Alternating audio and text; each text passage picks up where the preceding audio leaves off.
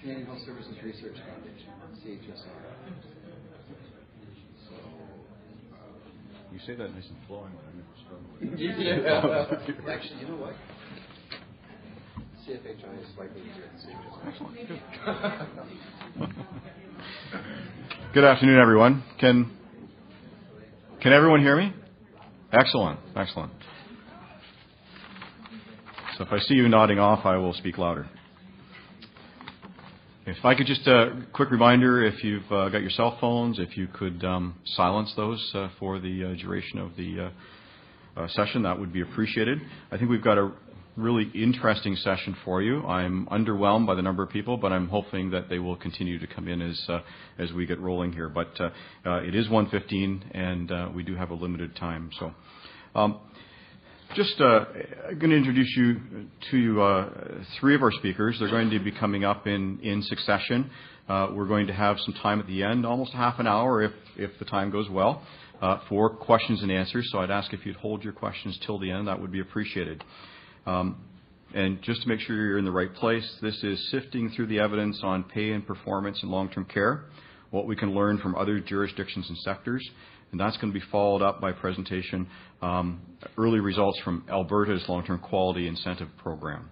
So if I can segue, I'm looking at the excerpt or a slide from a slide presentation recently done by the ministry, and if you're not excited about this, or you're not concerned about this, and you're not really interested in this, I suggest that perhaps you should be. If I was to say health system funding reform, health-based allocation model, HBAM enhancements, if I was to talk about community quality-based procedures, or how about this one, CCAC outcome-based pathways and reimbursement, would you know what I was talking about? Because really, Martin shaking his head. Martin from the ministry. This is really what we're talking about today means for us in Ontario. And the one that didn't come up on that list, and we're not talking 5-10 years down the road, looking at Martin here. We're talking in the next couple of years, and you can add long-term care to this list, and those discussions are already starting at tables across the province. So, saying that, I'd like to first introduce our first speaker, Stephen Samus. As Vice President of Programs, Stephen has a strong reputation in health research and policy, population health, and evidence-informed policy development to improve Canada's health systems and ultimately the health of Canadians. Stephen applies more than 15 years' experience in research, policy development, knowledge exchange, partnership development, and advocacy in the health sector. Prior to CFHI, he was Director of Health Policy at the Heart and Stroke Foundation of Canada, and he managed research and analysis at the Canadian Institute for Health Information. Before moving to Ottawa in 2000, he was a health researcher and policy consultant in British Columbia, where, among other things, he co-authored BC's Framework for Action on HIV/AIDS. Stevens holds a master's degree in sociology from Simon Fraser University in British Columbia and began his career in health policy and research as coordinator research projects at AIDS Vancouver Island in Victoria, BC. Stephen. Thank you. The first thing I would say, and thanks to the Association for having us here today to talk about pay for performance in long-term care. First thing I would say is to anyone who saw the presentation I gave this morning, I apologize for any duplication in the presentation, and I recognize a couple of faces here. So I'll try to move through that pretty quickly.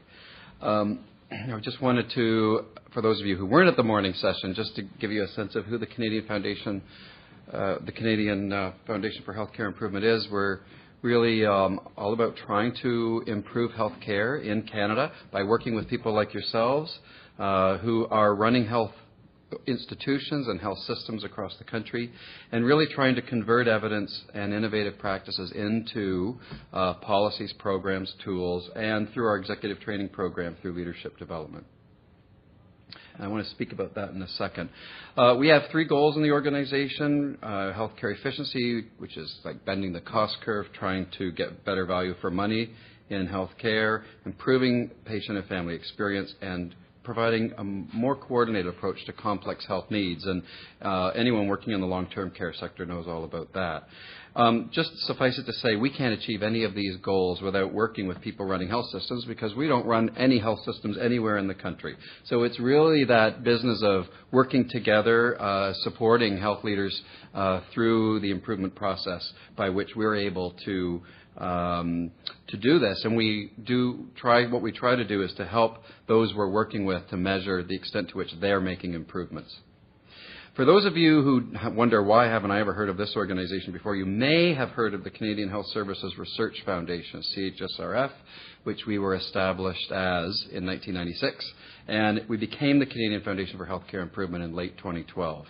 And we started off as a funder of research, moved much more into the application of research with a little bit of granting. And over the last few years, we've just completely stopped granting and started to move much more through the change management process, implementation and evaluation of changes in healthcare, and then decided that we would change our name because it more accurately reflected what we were doing.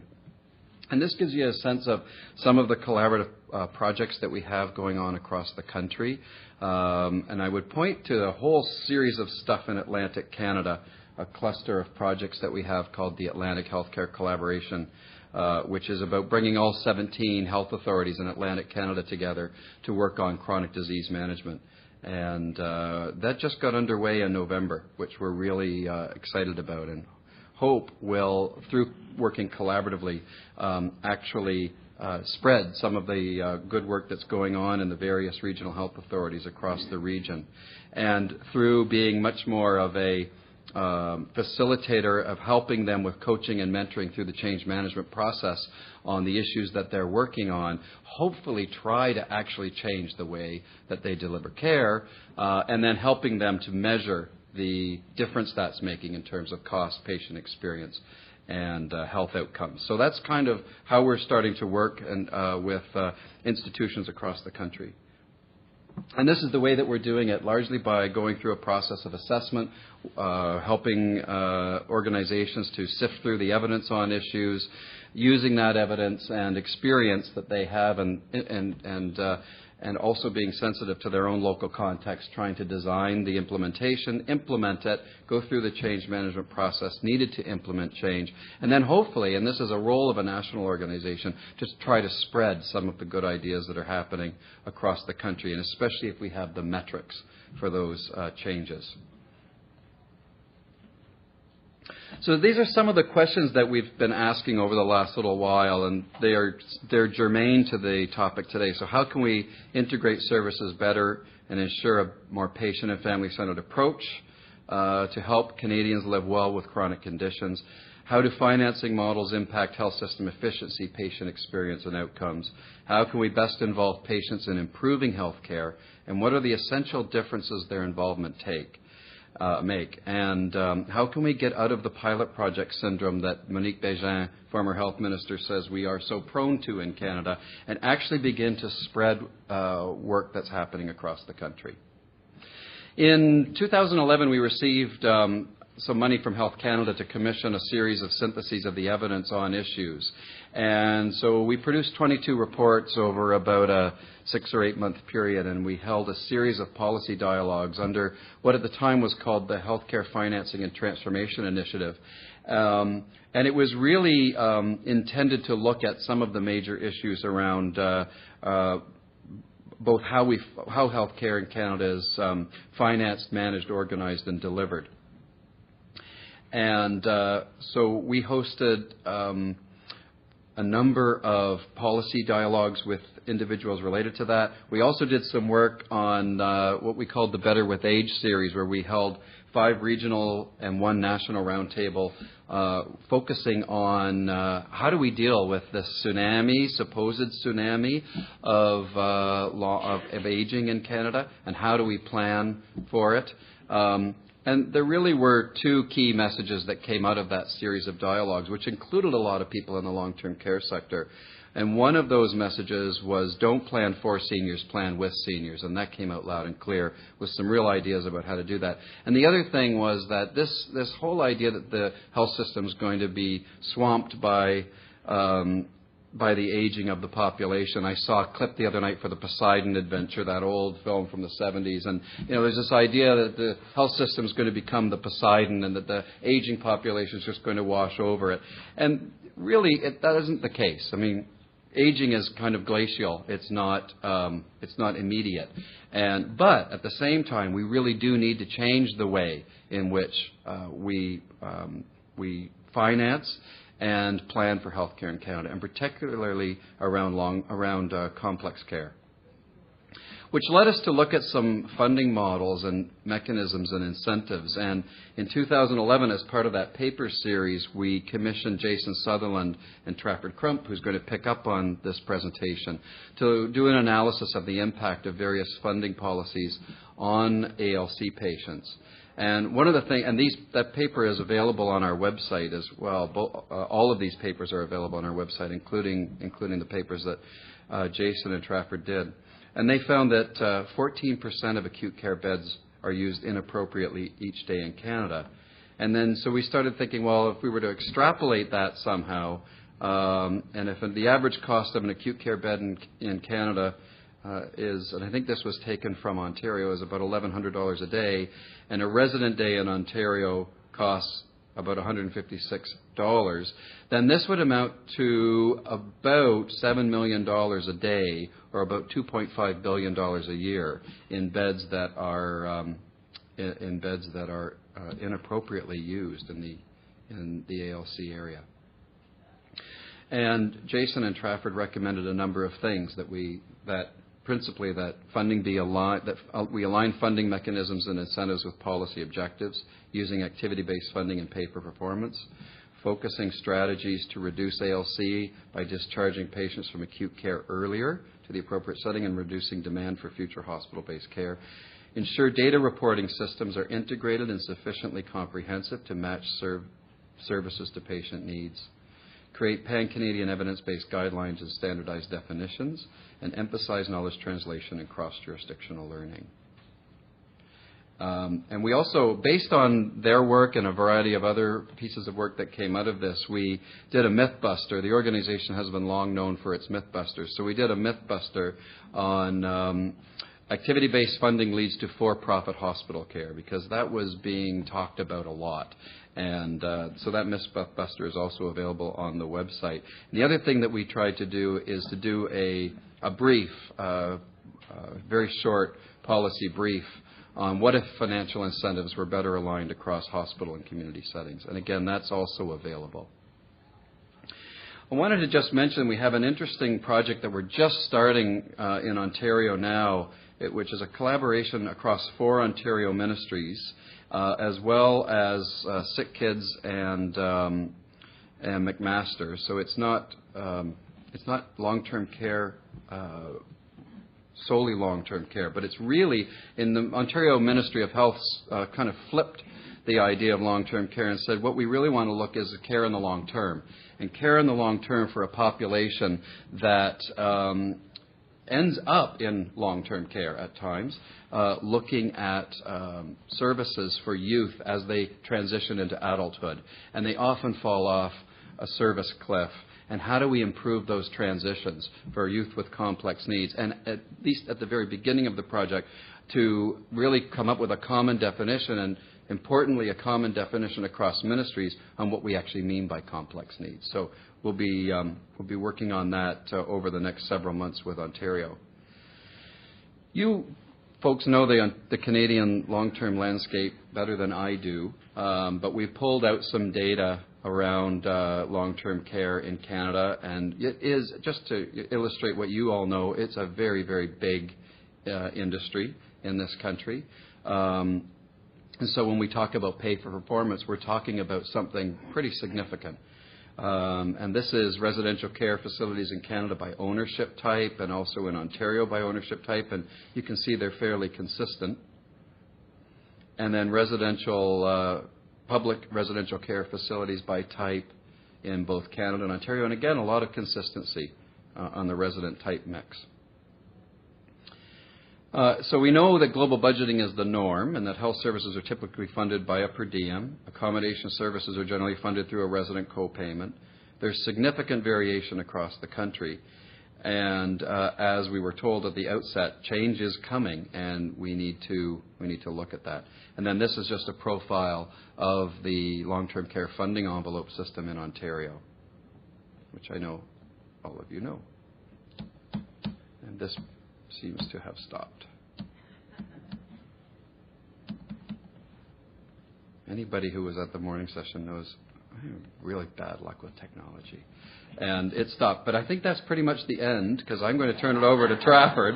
The question I had, I think, right after this was the question of, so how do policymakers actually deal with this large industry, the ways in which funding comes from the ministry, and this important shift, this policy shift toward pay for performance, and particularly funding envelopes that follow the patient, and the implications of that for long-term care. And with that, I'll turn it over to Trafford. Thank you.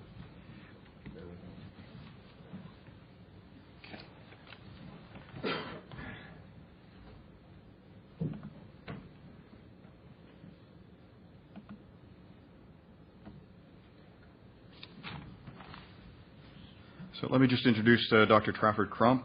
Is a postdoctoral fellow working with Dr. Jason Sutherland at the University of British Columbia Centre for Health Services and Policy Research. In this capacity, he has co-authored several papers on hospital and post-acute care funding options, including exploring alternative level of care and the role of funding policies in evolving evidence base for Canada, published by CHSRF, now CHFI. Dr. Crump's portfolio of funded research includes projects evaluating different funding models and the evaluation of care through patient-reported outcome measures. He's the co-editor of healthcarefunding.ca, an impartial source of information regarding healthcare funding policies in Canada and internationally. Dr. Trafford. Well, thank you. That was amazing, Stephen. I love the effects. Kind of like Star Wars or something. I don't know. Unfortunately, we're back to plain old PowerPoint, so I have to bear with my archaic technology. But as Stephen mentioned, long-term care, not only in Ontario but across Canada, is facing dramatic changes. And many of you guys in the room know far better than I the pressures that are being faced by these providers. But to provide some context to my presentation, I'll just quickly go through this slide. One of those pressures being access to care, and probably this is best quantified by looking at alternate level of care patients or ALC patients. There's approximately 4,000 of these in Ontario, half of which are looking specifically for placement in long-term care facilities. So you're talking about approximately 2,000 patients who need long-term care facilities today. The second major pressure is variation in the utilization of care. Dr. Sutherland and I are doing some work specific to Ontario, looking at different episodes of care and the variation in their clinical pathways for patients. Unfortunately, this work is currently ongoing and not published, but I can share with you one specific episode, ischemic stroke, where we've seen almost a twofold difference in across the LHINs in terms of where patients are discharged, or patients being discharged into long-term care. On a percentage basis, this may not seem like much, but when we translate it into absolute terms, it is quite remarkable. And then the third pressure point, I think, which is a common theme throughout this conference, certainly in some of the posters I reviewed over lunch, is this notion of quality of care and trying to improve that. The Health Quality of Ontario most recent report noted that there's been very little year-to-year change in specific quality indicators for long-term care. So this has policymakers looking at the options that are available to them to try and improve these pressures. And it really boils down to one of two options. The first being the stick, and this includes things like accreditations, regulations, and even so far as to go as sanctions. And other jurisdictions like in the United Kingdom, Australia, the United States, this actually has been quite successful. But this is Canada, and we got to do things a little gentler, got to take things easy. So we prefer to look at the stick, or the carrot. And by this I really mean sort of the financial incentives that we create to try and incent the desired behavior. I'll refer to these generally today as differences in funding models. So first I want to start off by going through some of the theory behind these funding models. We'll start with the per diem. As Stephen mentioned, this is the most commonly used way that long-term care is funded in Canada. I won't spend much time talking about it, but it is generally used to keep costs below the payment amount. There are several advantages to this. I know it's hard to believe because everybody puts down the per diem, but the first is that it is very effective at limiting the growth in costs. And that most of the growth that we do see in costs in terms of long-term care comes from the demand side, not necessarily the cost side. It is very predictable for both the payer, that is the policymakers, and the providers, so they can budget accordingly. Every patient is paid the same amount, and it's easy to administer, very straightforward. Now, some of the disadvantages, of course, is that it perpetuates this notion of silos of care because, of course, long-term care providers are only concerned about the care that's delivered within their walls under this kind of funding model. There is no incentives to transition patients to less intensive care. In fact, there's almost a perverse incentive not to transition them because as patients get better, they become less costly to care for, and therefore demand less resources, and let's keep them in because we're making greater margins on them. And then finally, it doesn't really promote efficiency or quality. Now, the hot issue right now is activity-based funding. This is incredibly popular across Canada, no matter where we go. This also comes under and serves under a number of different monikers: patient-focused funding, payment by results, patient-centered funding, prospective payment, a number of different monikers. And this is essentially very similar to a per diem, except the rate is adjusted for the clinical complexity of care, derived largely through the RAI data that leads to a designation of resource utilization groups, and payment is adjusted according to that. Now, the advantages to this model is that it does actually promote transitions to less intense settings, because as a patient becomes less complex, the provider earns less money for that patient, and therefore has some incentive to usher them into less intense settings. This can encourage more efficient delivery of care, and it can also reduce the growth in the cost of care, much like the per diem. However, it is an incredibly complex to administer, as we'll see in a few slides from now. It requires an enormous investment and time spent in measuring outcomes and the technology to capture and collect data and report data. And it also, much like the per diem, perpetuates these silos of care. Pay for performance, which was talked about, it is often confused with activity-based funding, but I want to stress that it is not activity-based funding. Pay for performance is much different. It is a lump sum payment for meeting specific targets that normally are associated with quality or performance, such as reduced rates of pressure ulcers. The advantage to this model is that it promotes achieving targeted outcomes. That is, those specific quality indicators that are targeted tend to improve. It rewards those who do hit their targets and actually deliver on those performance measures. And it is relatively easy to administer because these indicators tend to be pretty straightforward, and there's not some complex long algorithm to try and figure out. It requires, however, that investment in outcomes measurement. It also perpetuates these silos of care, and doesn't really incent anybody to move patients into other less intense providers.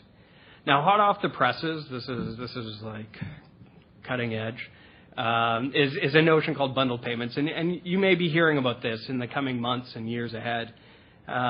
This is actually a single payment made to a provider to cover a patient's entire episode of care, and this may include a post-acute window.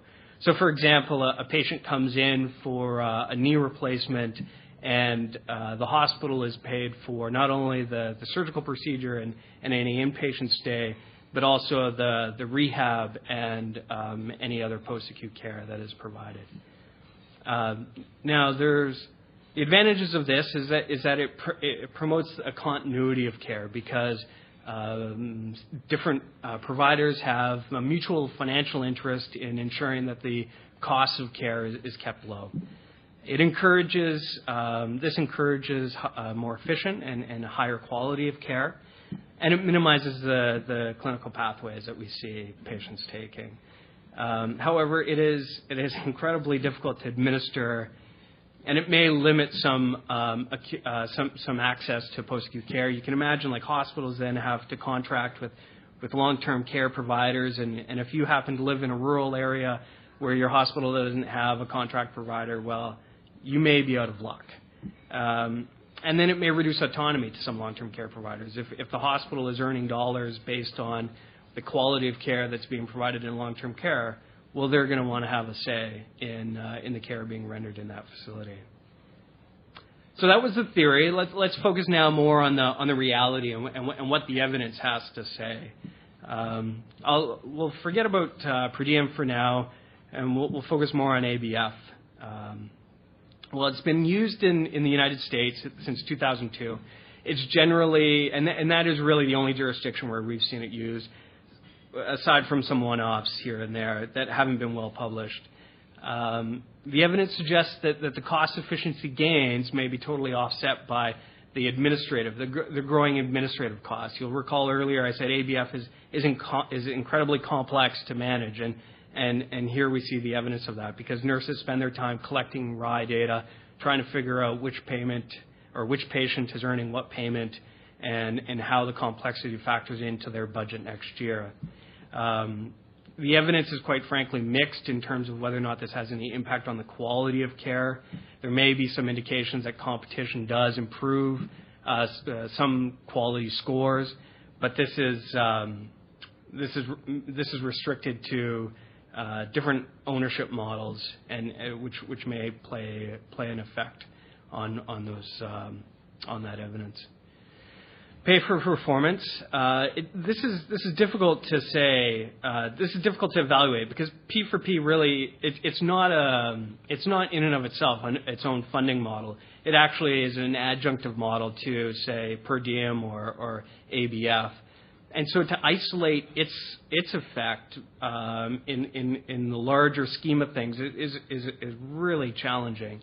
And so I don't know if we can really say that P4P has a direct effect on quality or performance improvement. It's been used in the U.S. since the 1990s, and really only in the U.S., although to a certain extent it has been adopted more recently in the U.K. and to a certain extent in Australia. The programs that have been published tend to be short-lived, and few have been rigorously evaluated. And I know from some Canadian standpoints, we consider ourselves to be way behind the times in terms of P4P. But the most recent inventory I could find indicates that there are only 9 states in the U.S. who have adopted or are considering adopting pay for performance to reimburse long-term care. So it's not like this is epidemic and Canada is trying to catch up. And the reason for this is probably because there is just a dearth of evidence to suggest that P4P has any beneficial effect whatsoever to quality improvement. And a lot of work needs to be done in this area. As I say, trying to do this work, however, is very, very challenging and incredibly difficult. Bundled payments, well, the reality is, as I say, this is hot off the presses. And literally as we stand here, people are down in the States trying to figure out how they're even going to roll this out. So there is no empirical data to support this whatsoever. It is purely pie in the sky. However, there are 2 programs that I'd like to highlight that perhaps offer some hope. PACE in the U.S. and SIPA in Quebec. these are integrated programs. I by no means want to suggest that these were bundled payments, but they sort of acted in the spirit of what bundled payments might be. PACE in the States was targeting elderly patients that lived in the community, and they reimbursed providers with a single payment aimed at covering the cost of care for the patient for an entire month. And what they've found is that has reduced facility-based costs and actually improved quality. And I think the general consensus is that this has been a largely successful program that is ongoing in the States. The SIPA program in Quebec was a randomized controlled trial that was conducted in the earlier 2000s, and it too provided providers with a single payment to cover the entire cost of care for a patient, and it led to lower facility-based costs and actually a surprisingly like 50% reduction in ALC occupancy. That's crazy. And however, there was, and this is to be anticipated, a higher community-based cost because instead of treating patients in facilities, they're treating patients in the community. This program is perhaps not totally generalizable to the rest of Canada. Quebec has a very unique healthcare system where its social services and healthcare and mental health are sort of all wrapped under one umbrella and far more integrated than what we see in the English-speaking provinces. So in conclusion, I think it's pretty clear that the pressures on long-term care is bringing about change. And as Eleanor is going to speak about, that change is already underway in Alberta. And we know that HBAM is being set up to drop into LTC anytime. The funding models may offer a source of improvement for quality and performance, but the evidence is certainly very tenuous in this area. And if you guys wanted to push back on me on that point, you would be on sturdy ground, that's for sure. And I think ultimately there is no silver bullet. That is, the solution will probably be some kind of hybrid, P for P coupled with ABF, or bundled payments coupled with a global budget. It's going to be a combo of these things. It's not going to be one single solution. So your takeaway points is that the change is underway and successful organizations will adapt. Eleanor is going to talk about bringing about a cultural change. I highly recommend that you prepare for measurement because all of the, if there's one theme that all of the funding models have in common, it's that they rely heavily on measurement. And there's some great resources that I can point you to down in the States. It's put together by the Commonwealth Fund and CMS called America's Nursing Homes. And then finally, I think you'd be wise to understand and learn about these funding models because ultimately knowledge is power. And this is where I put in my little plug for our website at UBC, which is impartial, and we provide some introductory materials in plain language about what these funding models are and how they work. Thanks very much.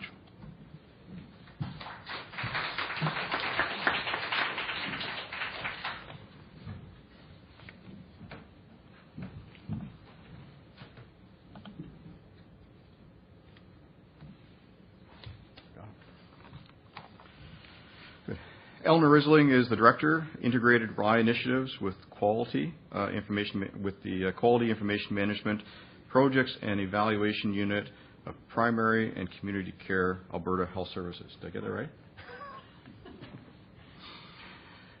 In this role, Eleanor has oversight for use of the RI 2.0 assessment instrument and quality initiatives resulting from the outputs of RI 2.0 in the facility living sector of Alberta.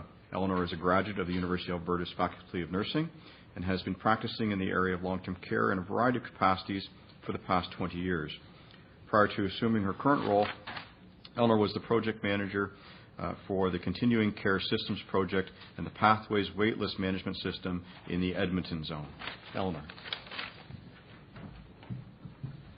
Thanks, John. And thank you to OLTCA for having me. So I'd like to walk you through Alberta's journey towards pay for performance and our long-term care funding model. What I'd like to do is just walk you through our journey, how we started with the patient care-based funding model, and then outline our steps towards pay for performance. But before I do that, I think it's important to provide you with some context from an Alberta perspective. In 2008, we were a province with 9 health entities. We have since, in 2008, Alberta Health Services formed, which is one regional health authority. So we are one throughout the province. But the province has gone from 9 former health entities to 5 zones. When we were 9, we had 9 different established business processes for everything. Now we are moving to one common throughout the whole province. So this is a picture of the province and the locales in which we have long-term care centres. And for the purposes of today, I'm only talking long-term care. Long-term care in the province of Alberta, we have 174 long-term care centres. We have approximately 14,614 beds. And long-term care is what we see, we're moving in a new direction. Long-term care is the ICU of the continuing care system. So only those clients that are medically unstable and medically complex should be in the long-term care system. Others are provided care in the supportive living 3, 4, and 4D streams. Now that's in transition, so some communities have more capacity for SL 3, 4, and 4D than do others, but we're moving in that direction. And so long-term care has 24-hour on-site RN coverage for assessment and treatment. Additional professional services are provided by the LPNs as well as allied health professionals, and our personal care support team is provided through healthcare aides. Case mix in continuing care, from 86 to 2009-10, we used the Alberta Resident Classification System, the ARCS grouper, and the case mix measurement weightings. ARCS, as you're probably well aware, it is done annually. And so what we saw always was this flurry of activity prior to classification where everyone focused their energies on care planning to try and maximize their gains, so that in the sense that we wanted to ensure that everybody or that the classifiers saw the intensity of the workload that we were facing and challenges we were facing with our residents. We started to do RI in the province with around 2005, 2006, and Margaret is in the audience. You were one of the early adopters. What year did you start? Do you know? Yeah, so we had a few early adopters in 2003, 4, but really our push started around 2006, and we had the full province up by 2008. April 1st, 2010, we transitioned to patient care-based funding in long-term care. Why was there a need? Well, there were significant equity issues.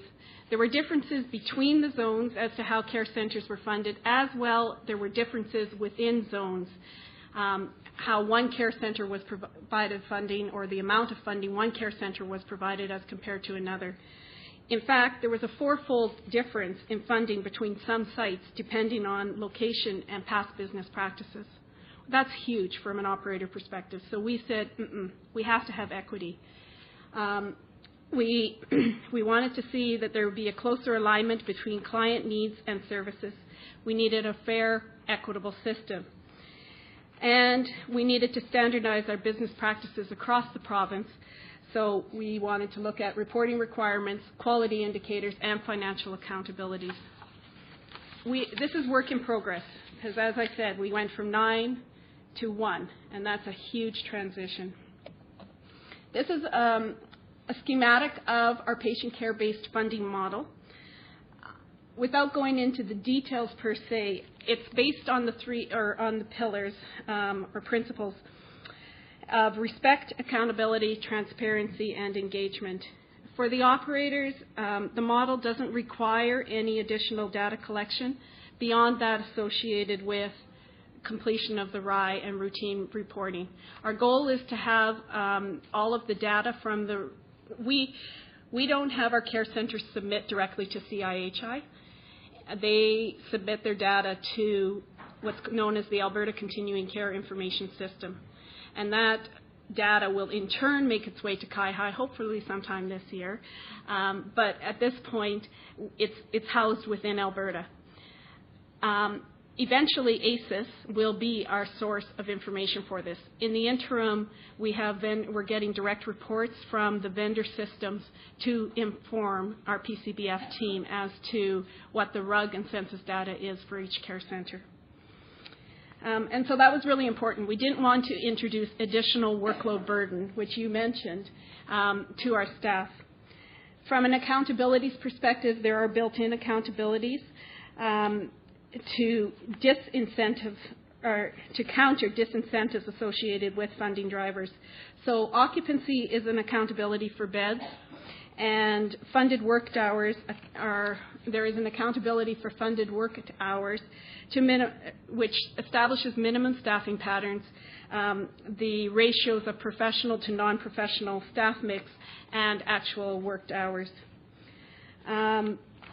Additionally, just in the design of the funding formula itself, there were numerous consultation sessions held with our stakeholders. We included the Alberta Continuing Care Association, the ministry, and the operators. So in this case, we're a little different in that the ministry doesn't drive it necessarily operations. We, Alberta Health Services, there's a difference between Alberta Health, which is the ministry, and Alberta Health Services. And in this case, we are the people that operationalize how we disperse funding. In the Alberta context, I think it's in any context really, but PCBF reallocates existing funding based on care provision to clients. The size of the pie does not change. The funding pie does not change. And this is a really important point in that when we hear, and I know this morning, Dale, you mentioned some of the flyers that come out, maximize your RUG scores. It's an important message. You know what? If you game the system, you're not helping anybody because the pie hasn't changed. The funding, the amount of money out there hasn't changed. The funding formula is right now in place for long-term care, and the PCBF team is currently working on designing a similar funding formula for SL3, 4, and 4D, as well as acute care environments in Alberta. So it's built on the concept of two main aspects, which Trafford already alluded to, too, is we group clients with similar acuity and resource use using our RUGs from the RI. We use the 44 grouper in Alberta. And then we set prices to each of those groups, which is the CMI. So PCBF determines allocations between providers or the slice of the pie that each operator will receive. 85% of the funding is based on weighted client days, and essentially what that is the number of clients in a care center times the number of days times the RUG CMI for that particular client. We use RI 2.0 in the long-term care sector and RI HC for the supportive living environments. The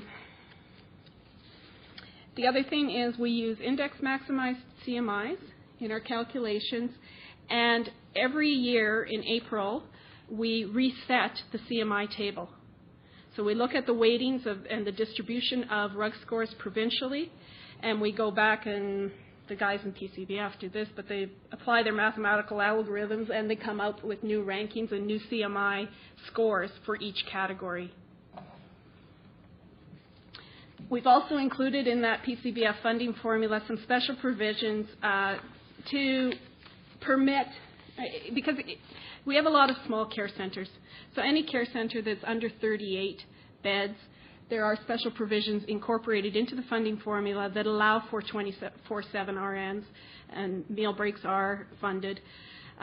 We have a minimum of 2 staff on 24/7 to accommodate for lifts, and there is an allotment assigned for director of care hours. In addition, we've put there's deliberate attempt to increase or provide extra funding for such things as outbreaks, renovations, we fund the first and the last day of the length of stay. So regardless of the time that the client was admitted or was discharged, both of those days count into the client-weighted days calculation. We also incorporated 2 placeholders in our 44 rug grouper. We have 2 additional placeholders, known as a BC1 and a BC2 category. BC1 is equivalent to a PA1, the lowest CMI, and BC2 has a value of about 1.2, so higher than the average, provincial average. But what we have said is that for the first 15 days that a client is in the care centre, there's usually an additional workload burden associated with having that client. You're acclimatizing them to the environment. There's sometimes, additional work that's involved in settling that client. There's the additional documentation, the assessments, et cetera. So we are willing to, and we are saying we acknowledge that, we're going to give you a little additional funding for that 15-day window. Then when your RI assessment is done, which occurs day 15 from PCBF, 14 from the CHI perspective, on that day, the new assigned RUG score comes into play. And we have also funded 5-day turnarounds. So we're saying from a time of discharge to a time of admission, we will continue to allocate some funding to you to allow for that turnaround, but 5 days should be sufficient for you to move a new client into your bed. So that's enough said on the funding formula per se. If you wish to have more information on our funding formula, please refer to this website. Just go to albertahealthservices.ca. In the search, type in activity-based funding. It's still under that title, and you'll come up with the document, a summary document. But I was asked to come specifically to talk about our quality component. And the quality component is part of our patient care-based funding model, but it isn't the pool of money. The pie, this is separate from the pie. So we have additional funding that has been injected into the system to provide for quality. So we wanted to look at, we had a desire to incentivize quality care. And our approach when we were considering pay for performance was to conduct a lit review first and see what was happening. We commissioned a consulting firm from the United States, Myers and Stauffer, to prepare an overview paper on quality incentives and pay for performance. Based on that information, we then conducted an environmental scan, selecting key experts based on their involvement in pay for performance programs and our quality initiatives and measurement in long-term care. And so what we did is we conducted 3 interviews. And as Trafford alluded to, we had to go to the States to really look at what programs were in place. And this just shows you the programs that we consulted or we looked into. Our first group was interviews with individuals from these different states. And we focused on the quality incentive models, the resources required to support and maintain those types of programs. What were the key learnings that they had come out with? What was the response from stakeholders, as well as what were their measures of success? We then took another group of academics and said, from your perspective, how do we use quality indicators to inform quality initiatives or quality incentive models? What were the lessons they had learned? What was the potential for public reporting? And how would we select QIs using what would make sense from a selection perspective for using quality indicators? Our third group of interviewees actually came primarily from Ontario because we knew that we're sort of on alignment with where we're heading. So we selected a group of individuals from Ontario and we asked them for their thoughts regarding quality initiatives to inform, or quality indicators to initiate, to inform quality initiatives and or quality incentive funding models. On the basis of that, what we found is that most programs were voluntary. Most define quality as a combination of clinical and system measures. A lot of the programs in the States particularly use such things as staff turnover, staff retention, occupancy, deficiency-free surveys, resident and family satisfaction, and MDS quality indicators as their tools or as their indicators that they built into their pay-for-performance systems. Most included some form of a per diem reimbursement. It was usually a percentage or a dollar amounts assigned to the per diem rate. And the funding allocation, most determined that the funding allocation was either a sum or a weighted sum of a variety of those measures. The quality clinical measures typically were RI quality indicators, and most of them, well, in all cases, they were risk adjusted. So we then said, okay, what are the strengths, limitations? Basically, we did what Trafford did. He outlined the advantages, disadvantages of each of the programs, and to weigh which was the desired approach. We saw these things as challenges. The workload burden for data collection as well as workload burden for evaluation reviews, especially if we were to go with a recognition or award type of program. Staffing, again, provincial, different business processes, consistency of definitions, we didn't have it at this point, and the HR supports both by the operators as well as the degree of automation that a lot of our operators, our standalone operators, had with respect to human resource data wasn't consistent. So we said that's going to be an additional workload burden, probably not the best avenue to start on at this point. MDS, we didn't have information about our data quality because we weren't submitting at the time, and our risk-adjusted QIs were not yet available to us. They've just come into play now through our ACES system. So we went forth to our steering committee and said, here's our recommendations. We want to, the financial incentives should encourage investment in better care. We want to see a graduated bonus to ensure poor performers step up to the plate. So in year one, everyone got a really small amount. In year two, we said, no, now you have to provide some evidence or you have to do some work to get that quality bonus. And we're building on it, and we see that that amount that's available to the operators will increase as we have more definitive indicators or objective and quantifiable indicators. We were looking for predictable and achievable incentives, yet there had to be a stretch. So it wasn't a free-for-all. If you submit something, you get the money. We wanted to see that operators had to push and do something in order to achieve or to receive the allocated amount. We wanted to minimize unintended or negative consequences like gaming or having centers concentrate or focus their energy on one particular area while neglecting others. We wanted to ensure it was a transparent process, and we wanted to have it be sustainable, yet flexible enough to change from year to year. We wanted to involve stakeholders in the system design and implementation, and Margaret, you're a part of our committee in the determination of, and Margaret works for Rivera, so there we engage those stakeholders in our committees. We wanted to ensure that the measures be credible and have research basis wherever possible, so use of the RI quality indicators will be where we're heading.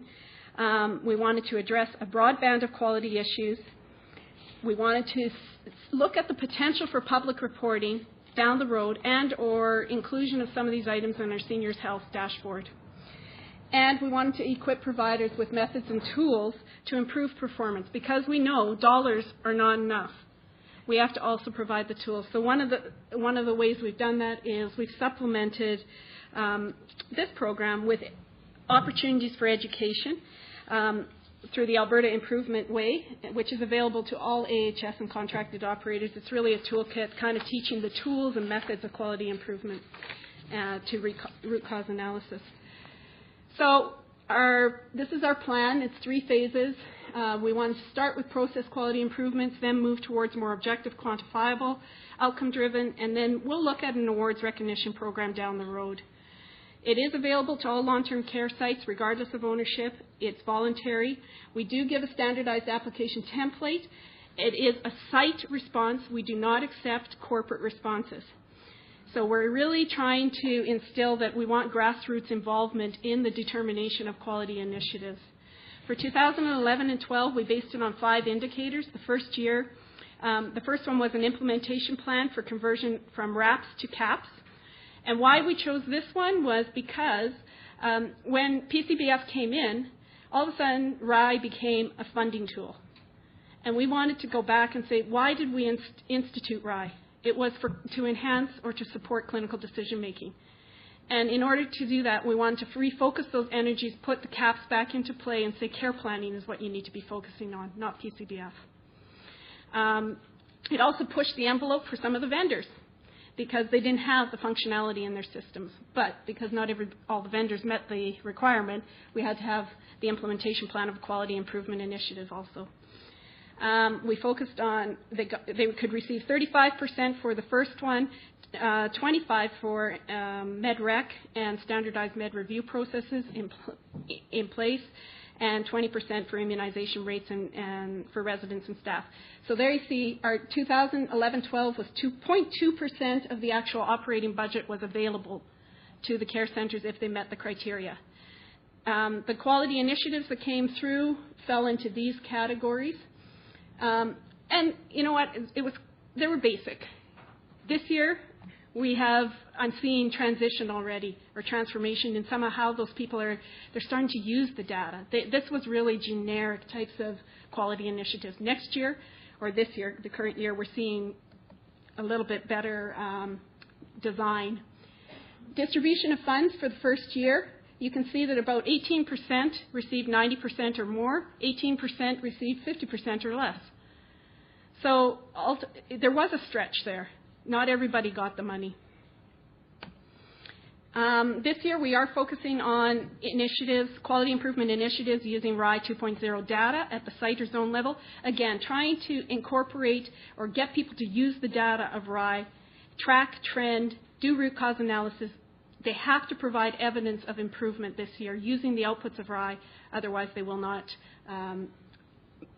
be assigned the 25% available for that QI initiative. Accreditation status and influenza immunization rates are still in at 25% for each of those.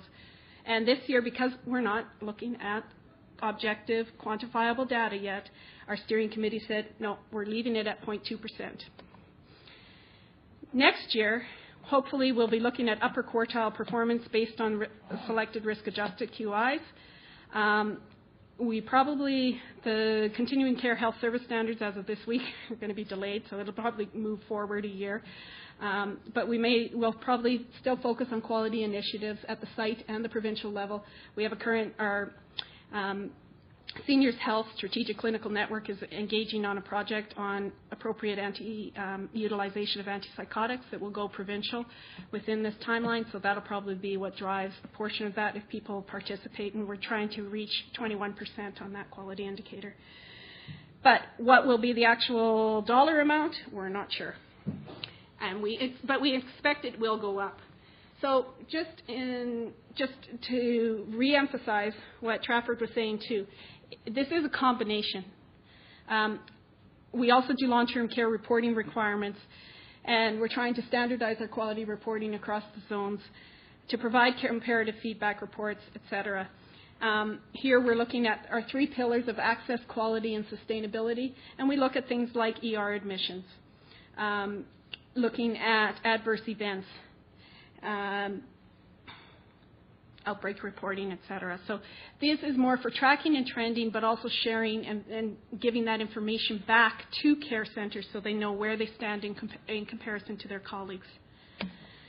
Our aim is really to create a quality culture. We want to integrate RIE outputs, standards, and feedback into organizational processes to improve the quality of care and services. Our goal is really, it's a transformation. We don't think that you can just incentivize quality. It's got to happen, and we want, as I said, we want that grassroots. We want that local unit level determination. Get the feedback or get those people involved so that they buy in, and they determine what is the project they want to work on. How do you use data to support? What is your evidence? Get that evaluation going. As I said, we're on a journey. My time's almost up, but we are on a journey. The train has left the station. I don't think we've reached our destination yet, but we're on track. It's not all roses. there's been bumps, there's been hurdles. The no-loss provision has come off for our AHS owned and operated sites. So they're starting to have to now deal with how do I work within my means. The private voluntary operators still have a little bit of a window of opportunity the no loss hasn't been removed from them yet. But I think we're heading down the right track. It's definitely, it's made people more cost conscientious. We're seeing changes in our flow of residents in the province, who's coming into long-term care and who's not. And honestly, for the first time in my history in long-term care, we're seeing situations now where we don't have clients on wait lists for long-term care. In 2 jurisdictions right now, we have empty beds, or we're having operators say we can't fill our beds. You don't have enough clients to send us, and we don't. So that's the transition of what's happening in the province as a result of our initiatives. So thank you very much. If you want any more information about activity-based funding or where we're at, please don't hesitate to contact me.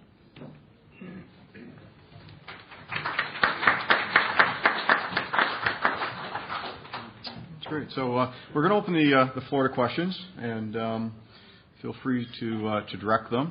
If you could try and speak up, I'll try and facilitate by repeating the question. I understand we're recording the session.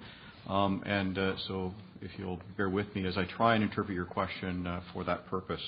If I could prompt you by saying, are we ready? Are we ready for this? Are we ready for these changes? Are we ready to be funded, at least in part, based on quality?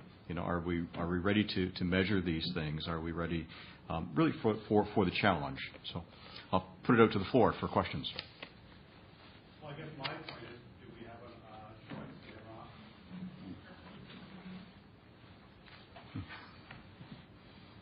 Do you have an option? Yeah. I don't know the Ontario perspective. In Alberta, you wouldn't right now, because, like I said, I think that's the new model of care, of funding. Certainly we see it coming in Ontario. It's coming like a fast freight train. I was interested in the 0.2% incentive for, let's say, for 100-bed home. What would the amount be? And would that go directly to nursing? No. No, and shall I just, I don't know if my voice will carry. Is this on? Just with respect to when we award the funds, they are no strings attached. You do not have to report back to us how you spent that money. The intent is that you reinvest it in a quality initiative for the coming year. But we recognize that doing quality work and any quality initiative program costs money. So the intent is you use that money and reinvest it in your care center. So it just perpetuates quality. Exactly. Yeah. Dale? Hi, Eleanor. Hi, Dale. My question is, as you go through this reform, and I realize that you're doing long-term care, but how are you doing the same with your other healthcare sectors, whether it be acute care, continuing care? Is this all becoming one? We're trying to integrate as much as possible. The patient care-based funding model, as it was displayed there, they're trying to use the same template for supportive living environments, and there'll be some modifications, but the patient care-based team is trying to use more or less the same template and approach. So in supportive living, we're looking at quality initiatives too. So you're using the RIDE data and the RIDE through RUS as well? Yes. So all the weightings would be equal no matter what No. you're in? No, the weightings will not, the CMI or the weighting value will not be the same. And that will be interesting. I think have me back in a year or two and we'll talk about that one, because I don't know. We're using the RUG HC in the supportive living environments. That was a decision made many years ago. Yet, who are we seeing in that SL4 category today? Those are the clients that used to be in long-term care. They used to be your lighter. When we think of the ARC system, they were your, what would you say, CDs? E's even. E's. They are in supportive living now. So it'll be interesting to see whether the home care instrument adequately measures that. I will say, too, there are a few specialty cohorts within long-term care that aren't adequately being, that the workload associated with them isn't adequately captured with the RI 2.0, and we're taking those populations out and specialty funding them, but looking for alternate means of how we can do it using a similar system to RUGs. What populations are those? Our ventilator units, the brain injury, mental health. We have some facilities that are exclusively mental health clients, but they're long-term care. So, and young adults is another area that we're finding, and it's primarily behaviors that we're seeing isn't adequately captured, the workload associated with some of those behaviors in those populations. Trafford, Stephen, have you seen that in any of your studies as well, or research, or other jurisdictions?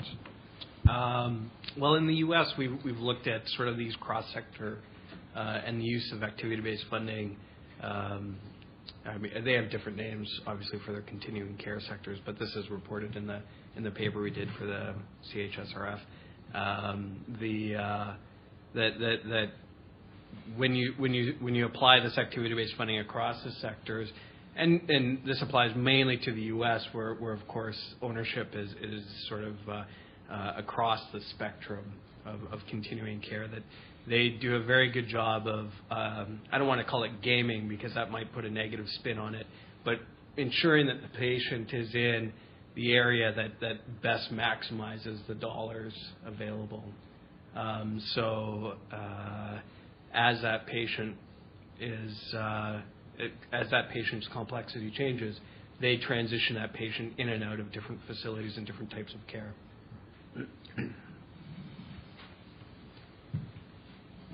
Yes.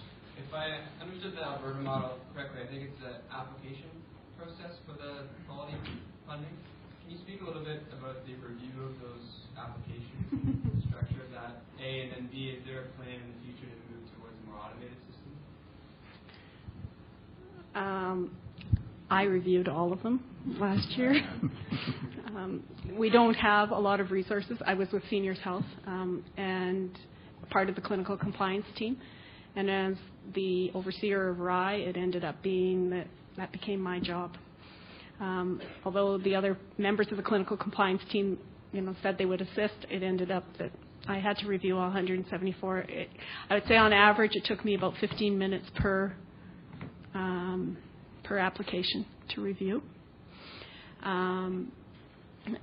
Going forward, yes, when we get, I don't know that we'll get to an automated, but it'll be more objective. Because we were working on process initiatives right now, and some of them were like action plans for, we granted it. There was a liberal allocation, but down the road it'll be less subjective, more objective, and I think it'll expedite the process. The immunization results are easy to pull, and you either meet the target or you don't. So that was easy, but it was the process items that were labor-intensive to read through all the documentation. And we tried to the template was small. Like, we did not want a whole bunch of supplementary. We didn't want Gantt charts and your whole implementation plan. We said, condense it. Tell us the goods. What have you learned through, what are your objectives? What did you do? And what have you learned through this experience? So I was interested in also in the wait list. Again, you were talking about the reduction in people on the wait list. Yes. And do you think, was that a planned or intended outcome? Well, or do you think it's just a change in severity? No, I think it's because we're increasing capacity in the supportive living sector now. And you're funding that? We are funding it, but residents or clients in supportive living pay differently than they do in long-term care. Where in long-term care, for example, the physician comes to visit you. In supportive living, you go to visit the physician, or your medications are not covered. Your furniture is not covered. So it's a different model of care. And so, yes, it's done with intent from an organizational perspective. We're trying to move those clients out of long-term care, but we're still facing the challenge of dealing with who we have in long-term care and grandfathering those. Yeah, I think that's what we're dealing with too on care. Right. How long has that process been going on? We're starting to see with different admission standards into long-term care evidence that acuity is increasing, lengths of stay are shortening, particularly with new admissions. And I was talking about that last night to you, too. I said our average length of stay is probably 18 months to 2 years in long-term care right now.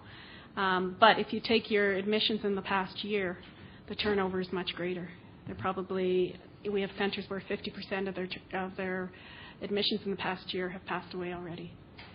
So it's we're seeing like a 6-month window sometimes, 6 to 8 month window for length of stay for our new admissions in long-term care. So the transition it's been in the works it depends on the jurisdiction, going back to our former zones. Right. Right, and it depends which locale. It's been in place that work started many years ago in some locales, and it's just starting to wrap up or move forward in some others. So it's hard for me to answer that one kind of from a provincial perspective. Trevor and Stephen, if just to put a slightly different spin on that, we're always looking for ways that we can benchmark ourselves against other jurisdictions. So when we look at, and I don't know if you have, but when you look at acuity in Ontario and the populations that are in long-term care in Ontario, do we have a comparator, or are there just too many differences? No, it's difficult to do that because the data isn't necessarily publicly available, and the application of Interact. I mean, we're talking about a very exemplar province here in Alberta who's leading the way. Certainly, Ontario does a great job about reporting their long-term care, not only their outcomes but also their clinical data. But these are really the only two provinces who do it on a systematic basis, and across the province, not just in specific regions. Mm-hmm. So to try and do that from a scientific point of view is very difficult. But I do have actually one question for Eleanor, if I can ask. Is there? You mentioned that there are now empty beds, and I'm wondering if AHS has a policy for what to do with those empty beds, given that long-term care capacity in Alberta is such a political issue. Do you close them? I mean, what do you do? Thanks for asking that. Because that's a hotbed right now, right? Those are some of the unintended or the intended consequences of what we've been doing. But those are some of the discussions. And like our PCBF guru, Gordon Kramer, has said, because the restaurant is half full, we don't fund the restaurant for those clients that are missing. Or, we don't fund meals because people aren't filling the tables. So it's controversy right now because we don't want to lose capacity in the event that this is just a blip. But as you saw in our funding model, there's also an accountability associated with occupancy. So some of our operators are saying, well, wait a minute, if you don't have anyone to send us, how, we still got to operate and we can't adjust our staffing.